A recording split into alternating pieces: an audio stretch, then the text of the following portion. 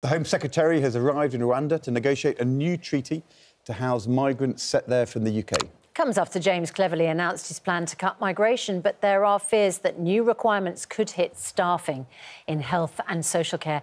Immigration Minister Robert Jenrick is stuck in Westminster while his boss has arrived in Kigali. Mr Jenrick, how much more money are we going to throw at this failed Rwanda scheme? Well, good morning. We think it's incredibly important that we stop the boats. That's what the public expect us to do, and that's what we're setting out to achieve. And we've had some success.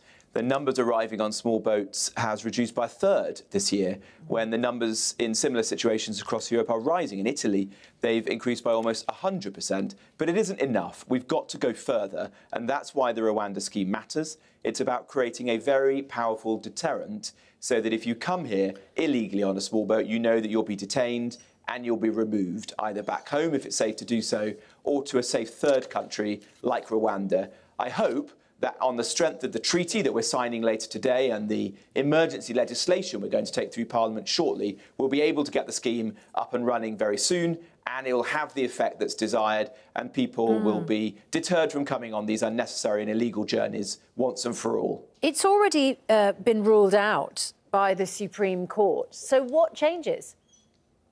Well, the treaty is going to make a number of very substantive changes to the arrangement that we have with Rwanda, which directly answers all of the questions that the Supreme Court had. So without going into all of the details, it will alleviate the judges' concerns about the arrangement and then enable Parliament, in the law that we're going to pass, to say that Rwanda is safe, the arrangement can proceed, and we can get on and implement it, which is ultimately what the public want us to do, because they're sick of seeing the small boat arrivals. It is doing damage to our country, and we've got to stop it.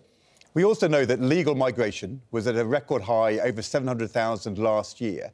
The Prime Minister says in his article in The Sun today, he says, referring to the Brexit promise to control migration, he says too often politicians have not been willing to take the hard decision to deliver on those promises. When he refers to politicians not taking the hard decisions over the last few years, which politicians is he referring to, do you think?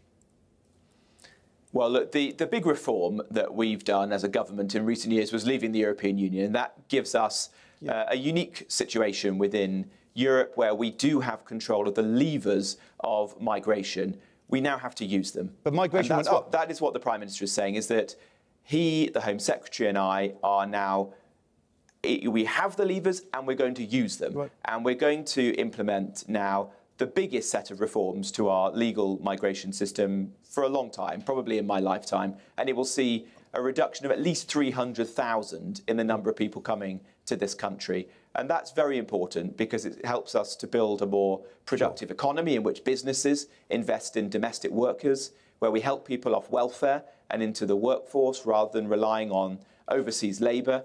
And we can build a more socially inclusive and united country when it's very difficult to do that with such large numbers of people coming into our country every year. So for all those reasons, this is the right approach, and the reforms that we're putting in place will make a big difference. I understand that, but with respect, Mr Jenrick, you absolutely didn't answer my question, because I asked you which politicians the Prime Minister was referring to who didn't make the tough decisions since 2016.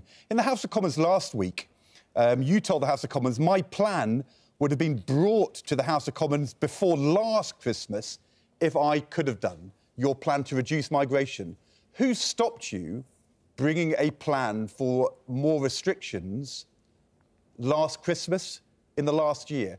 Was it your former boss, the Home Secretary, Suella Braverman? Did she stop you bringing those plans?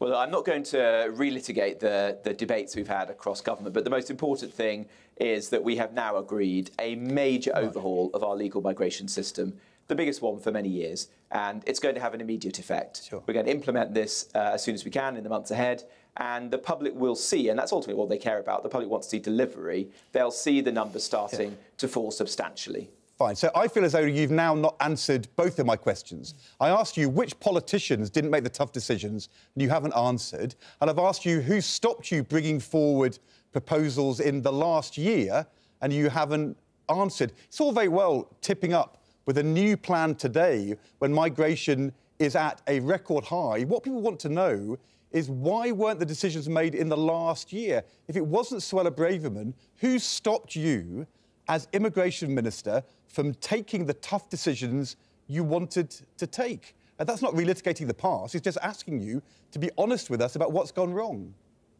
Well, I think I have tried to explain what's happened. We left the European Union, we took back control of the levers of legal migration.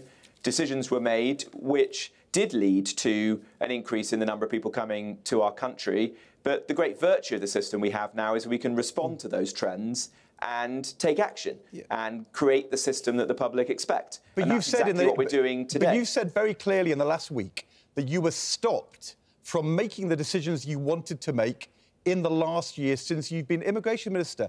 Was it the Treasury who stopped you? Was it the Business Department who stopped you? Or was it the Prime Minister who stopped you? You can't say these things and then not tell us what's actually happened.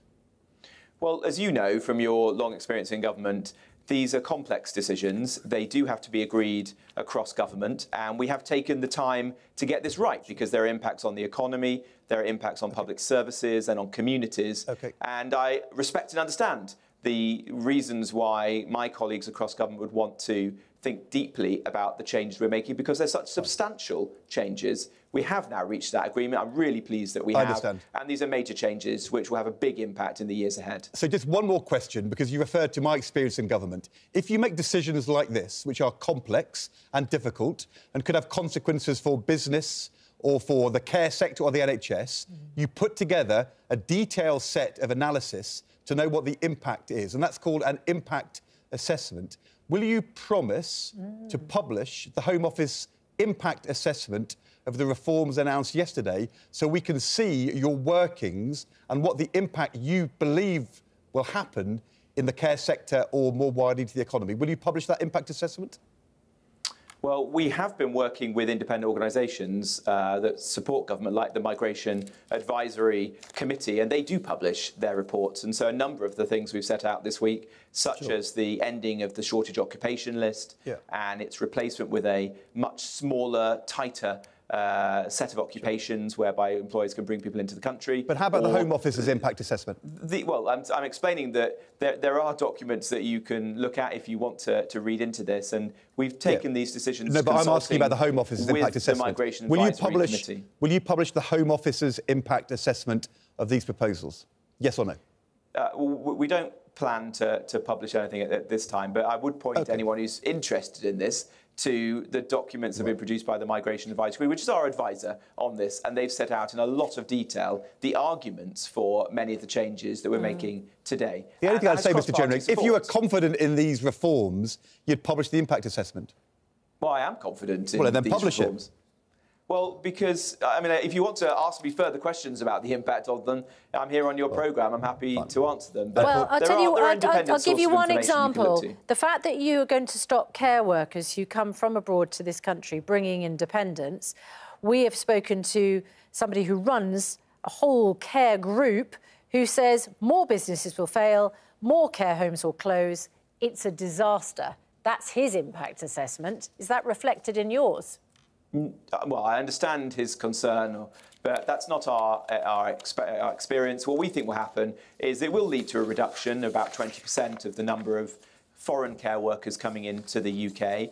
We hope that those places can be filled by British workers, and the Department for Health has a plan to do that, a 10-year workforce plan for social care backed by £2 billion of investment.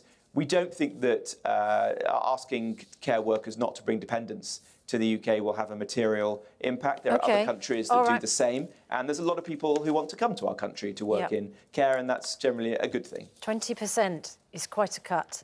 Thank you cut. very much indeed, Robert Jenrick. Thank you. 1 in 5 care workers. I know, and what happens to the care sector if you lose 20, all those workers? I mean.